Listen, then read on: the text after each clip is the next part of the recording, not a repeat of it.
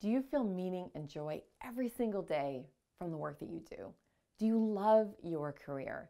In fact, if Oprah invited you to be a guest on Soul Sunday, would you have so many stories and examples to share you would not know where to start, let alone where to end? Well, if you're not sure, or if you're worried the answer is no, let me give you 5 powerful questions to help bring you clarity.